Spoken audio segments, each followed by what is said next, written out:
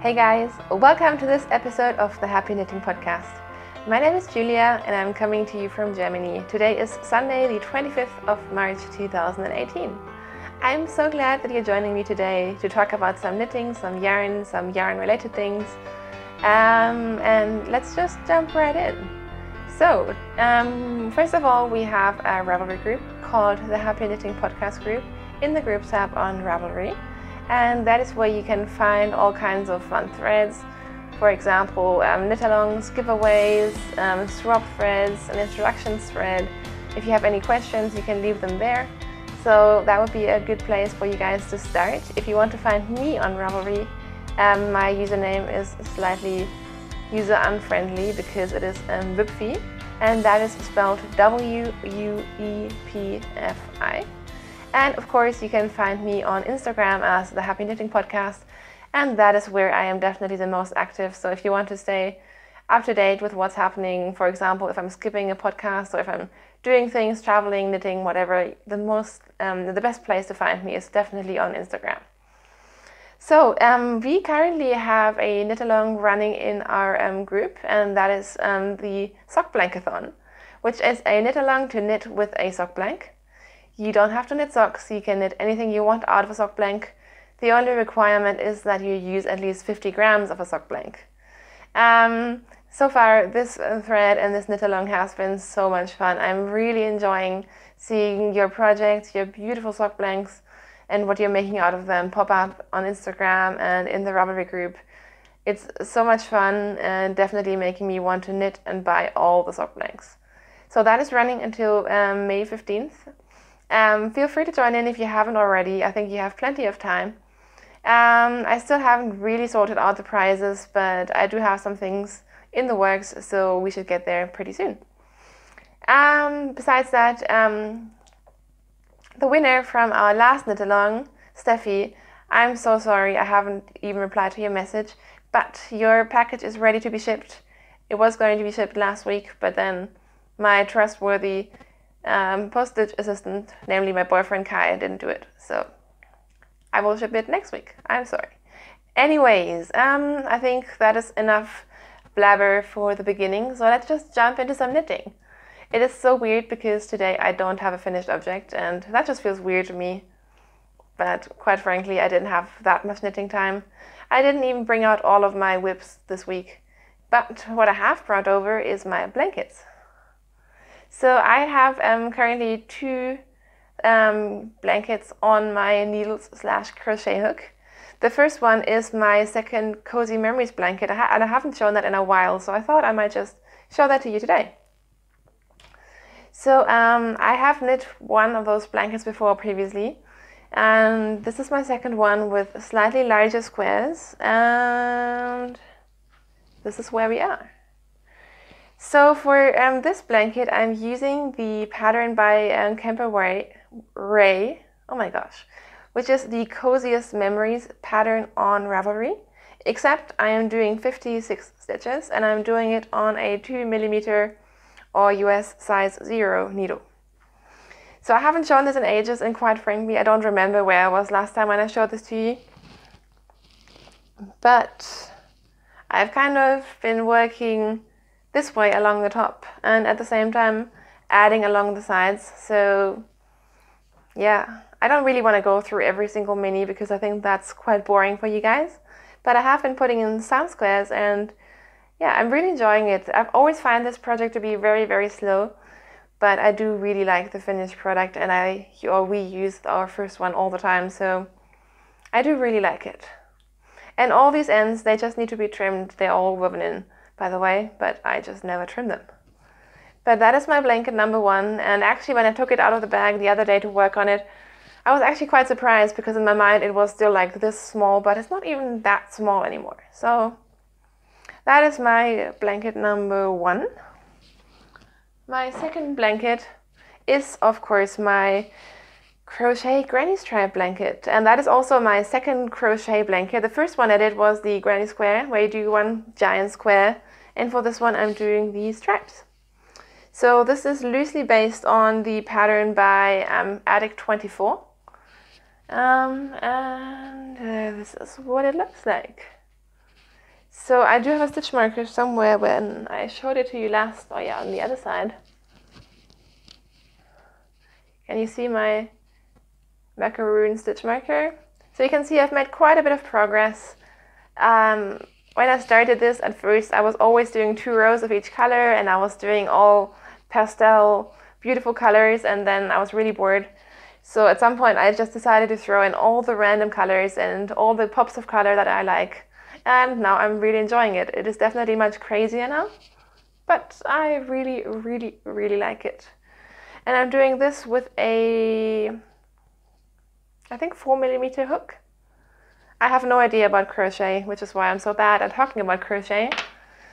But I really like it. That last mini I put in, by the way, is one that I showed, I think 2 episodes ago, from when Erin of Holland Handmade, she sent us some yarn and some mini packs. So I wanted to put some of those minis in here. These are the socks that I finished last week out of Yarny Love UK. There are lots of random minis that I got as gifts. For example, I really like the purple and the green. These ones I got from Louisa of Miss Mothballs. There's part of my drifter shawl in here. This was a pair of socks that I did out of Life in the Long Grass. I put in some Christmas yarn as well. Again, the ends just need to be trimmed. This is my Christmas yarn from Felt Fusion. The yarn underneath was a self-striping Jinx yarn that I use for my Christmas cast on. So yeah, I've been asked many times, how do I do the joins? I do magic knots, but because I don't trust my magic knots, I also then leave the tails and weave them in. So it's not the neatest way to do it, but it's the safest way, and that's what I've done for my first blanket, and that is holding up really well. Oh, I really like this blanket. I really like looking at it now. So yeah, those are my blankets. Next up, I still have 4 works in progress, and that's only the ones that I'm showing you guys today. So much for monogamous knitting. So I'll show you this one first. This is a new cast on, very random, but I really felt like knitting a cowl, and I never knit cowls. Like, I just usually don't see the point, but I really wanted to, and there was a yarn in my stash that I've been wanting to knit for ages. I bought it over a year ago with a very specific purpose and then just never used it. So the yarn that I'm talking about is this beautiful yarn that is probably going to show up more blue than it really is on camera, because that's what purple does. Hang on. It's very hard to show you guys this color, but it's the most beautiful yarn ever. Oh my gosh, I love this so much. I wish it would show up, but this is Wollmeise, Rohrspatz and Wollmeise blend, which is their, what is it? It's something with cashmere. Why doesn't it say that on here? I don't know. It is their cashmere base, and it is absolutely beautiful. It's my first time knitting with their cashmere base. The colorway is called Der letzte Versuch, which means the last try. And maybe some of you who are better and more familiar with Wollmeise will be able to tell more from this label. But anyways, it's this really beautiful yarn. It came in a 150 gram skein, and I thought it would be perfect to make a cowl out of it. So the cowl that I decided to knit is the monochrome cowl by Joji Locatelli, and it's so much fun.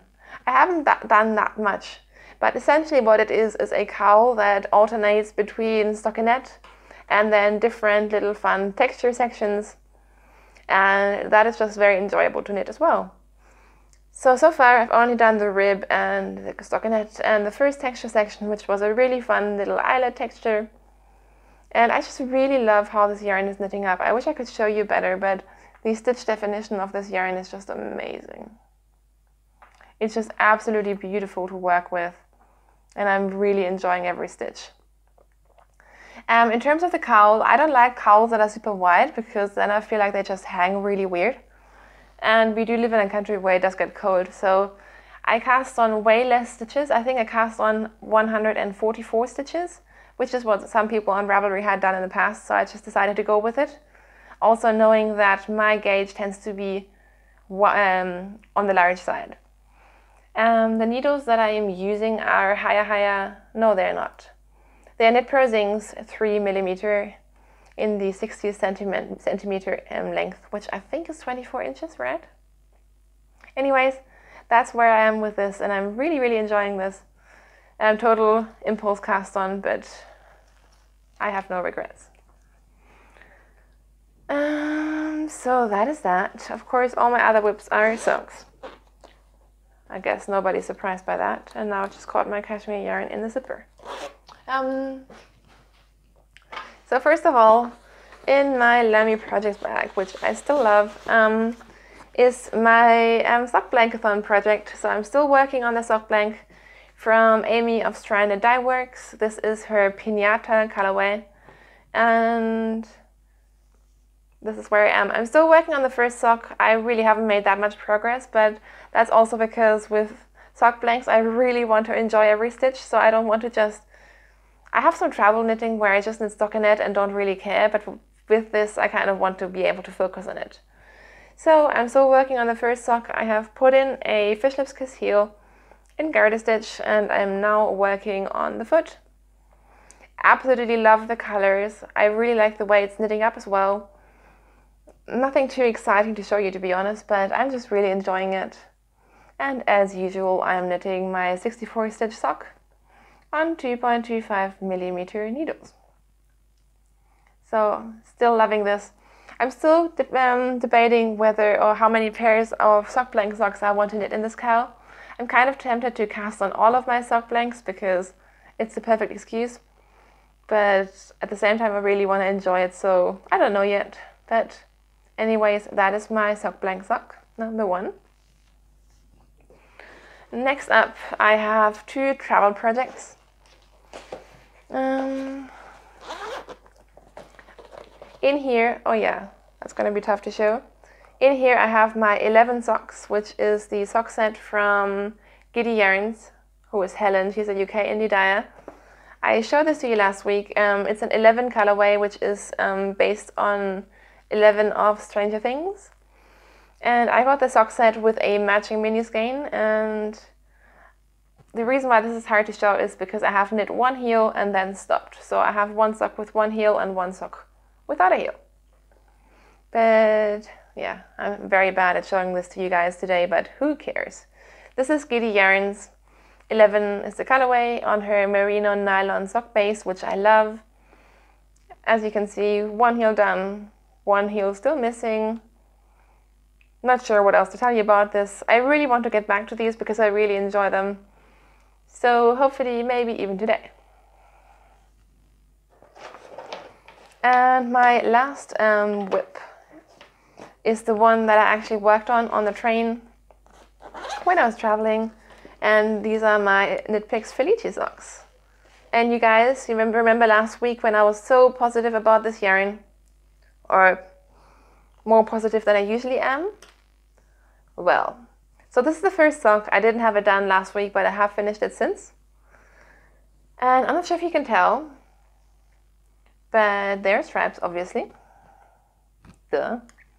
And then, down here, what the hell happened?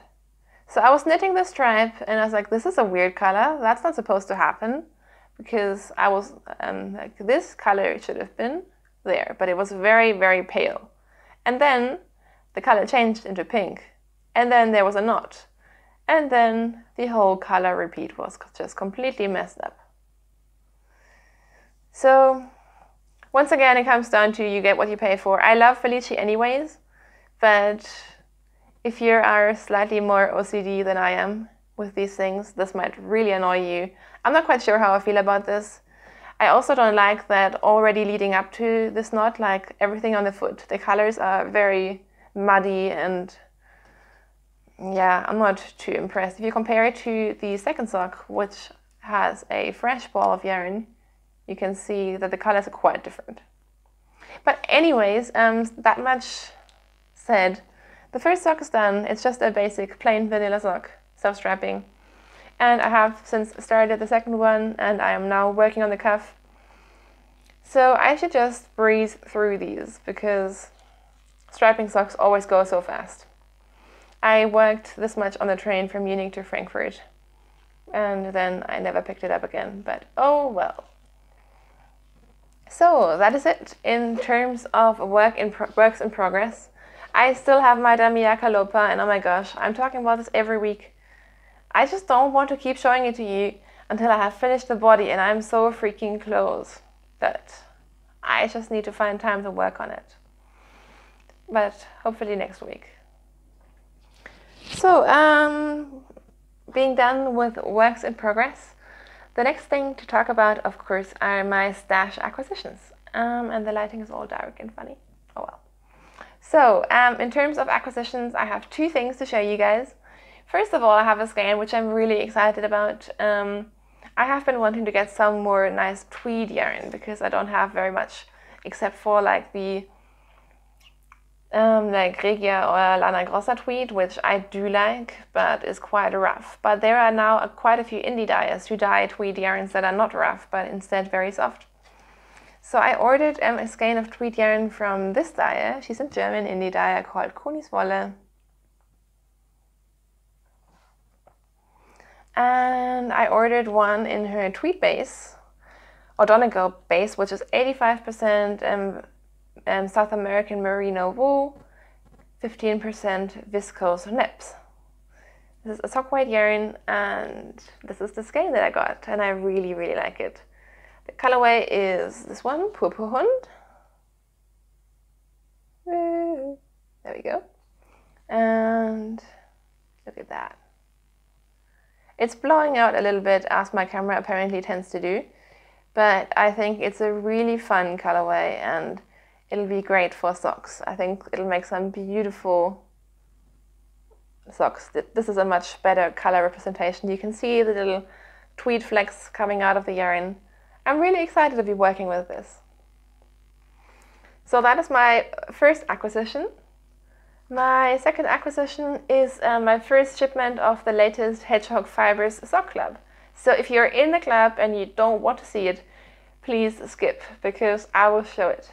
So I'm going to show the colors now. I got two skeins. I got the sock club, which is their sock base, which is a 90-10 merino nylon mix, and I've talked many times about how much I love the Hedgehog Fiber sock base. I know lots of people don't love it. I think it's a great base, and for me it holds up fantastic.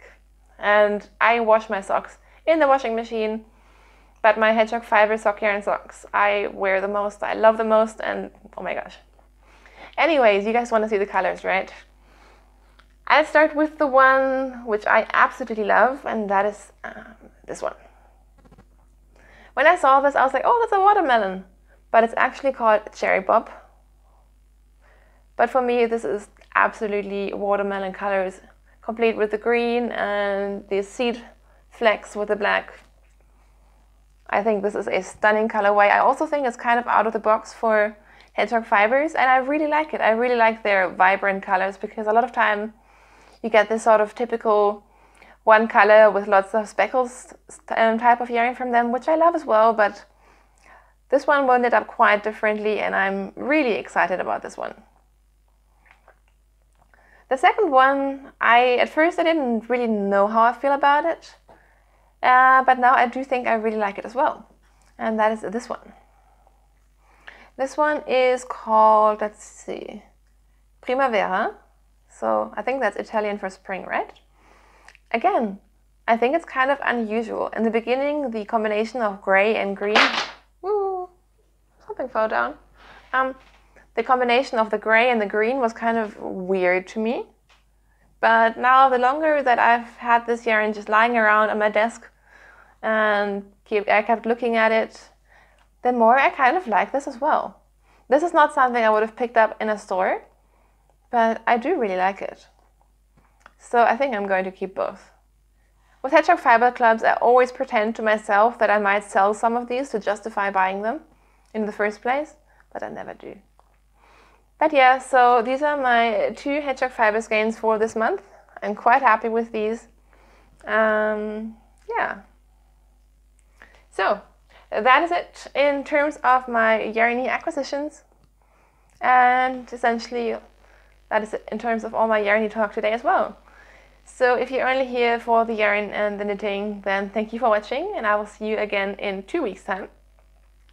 in 2 weeks, because next week it will be Easter and I'm going away, and I'm really excited, and I won't have the time or the space or the location to podcast. So I'll see you again in 2 weeks, unless you want to stick around and listen to me yammer on about nothing at all. So, in terms of life in general, which is what I used to call the segment back when I was actually regularly doing it, these days the weeks go so fast, and only when it's time to podcast again I realize how little knitting I've been doing. So yeah, I've just been really busy, which is a good thing. I've just come back from a work trip. I left on Thursday morning, and we had a big kickoff event, which meant we had a party on Friday night. So only yesterday in the afternoon I actually got back, which meant my weekend was kind of cut short, but it was also really fun, so I don't mind. But that has really cut into my knitting time. I usually knit every single day. Like, I usually knit before I start work in the morning. I get up early and I knit. And of course after work I knit. And maybe if I skip my lunch break, or if I have a quick lunch break, I knit. That's because mostly I work from home as well, by the way. I don't really knit in the office. And I don't really have time to knit in the office either. But then, of course, when I go to like overnight trips, that's when I really stop knitting, and it feels so weird. Like, Friday was the first time in ages where I didn't pick up my knitting needles at all the entire day, and that just feels really weird. But oh well. So next week is Easter, which I'm so excited about. So that means a 4-day weekend. We have the Friday off, we have the Monday off. And Kai and I, we are driving down to our favorite little place near the Alps in an area called Allgäu. And I am planning to take all my knitting and just knit and knit and knit and knit. I am so excited for it. I also really need a holiday, because I haven't had a single day off since I started this new job, and I'm really starting to feel it by now. So I'm really appreciating 4 days off. And yeah, so I'm really excited about that. We're just going to hang out in the little family apartment that Kai's parents have down there, just the two of us. Maybe I kind of want to go skiing. Kai doesn't really. So we'll see how the weather is, and if it's even cold enough to have proper snow. And besides that, maybe do some hiking, just hang out, have lots of amazing Bavarian food. Maybe drive into Austria. I am really excited, in case you can't tell. I feel like I haven't had a proper knitcation in a while as well, and that's a nice thing about down there. Like, as soon as you're there, you're just there, and you don't have to bother with a hotel, and you know where everything is, so there's lots of time for knitting. Of course, we're also taking a new car, which is really exciting, and I will definitely be posting like photos of our trip and what I get up to knitting-wise and stuff on Instagram as usual. But that does mean, of course, that I won't be recording next week, so I'll be recording the week after. Also, 2 weeks after Easter, on the 14th and 15th, there is a little yarn festival in an area close to where I actually grew up. It's in, what's it called? Everyone keeps saying it's in Blaufelden, but it's not. What is it called? I don't know. I thought it was a really small yarn show. I've never heard of it, but then I found out there are quite a few dyers that I really like going to that. So I will try to find out what it is, and if any one of you guys is by any chance going, which I don't think, because it's a kind of small place in the middle of nowhere. But if you are, please do come along and say hi. I will be going with my little sister, which I'm really excited about, and I think that should be lots of fun. Besides that, there is not that much to talk about. We have a beautiful sunny day today. Yesterday was so sad because it was another beautiful day, but I was driving home with my boss in the car, and of course all the streets, everything was just ridiculously full and full of traffic jams, because it was the beginning of the school holidays. So we spent pretty much all of the day in the car in beautiful weather, and it was kind of sucky. But anyways, today is really beautiful as well. We just came back from a breakfast date at Lake Starnberg, which is one of my favorite places to go on the weekend. So yeah, now I'm talking about the weather. Maybe I should be English. Or British, I should say. Anyways, oh my gosh. Can you tell I've had a long week? I certainly can. So, I'm just going to let you guys go and rescue you from this rambly chatter about nothing at all. But I told you in advance it was going to be about nothing at all, so there you go. I hope you have as much fun with the sock blankathon as I am having. Words are not coming out of my mouth anymore, so let us just stop here. Thank you so much for watching. Thank you for keeping up with the craziness that is this podcast. I will try to be more sane in the future, but no guarantees. Thank you so much for watching. Have a wonderful Sunday. Have a great and hopefully knitting-filled 2 weeks, and I will see you in 2 weeks' time. Happy Easter. Happy knitting.